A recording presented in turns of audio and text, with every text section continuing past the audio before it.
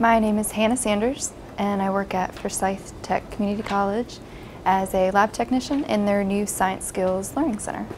The Science Skills Learning Center is a way for students to work around their schedule. Students seem to like it. It's flexible.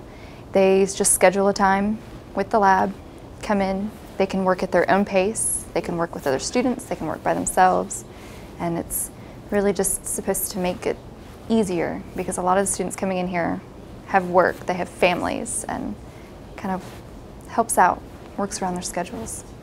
It's really exciting. I went here, so it's exciting to come back and see students and just seeing where they're going in their lives.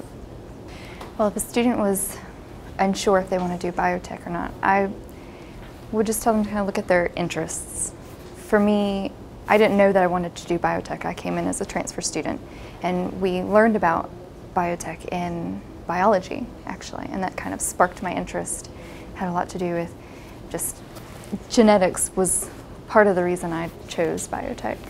My favorite parts of it, you don't really know what you're going to do that day. You come in and different students are here, they're asking different questions, you help them set up different equipment, and I guess day to day it's kind of exciting to see what you're going to be doing with students that day.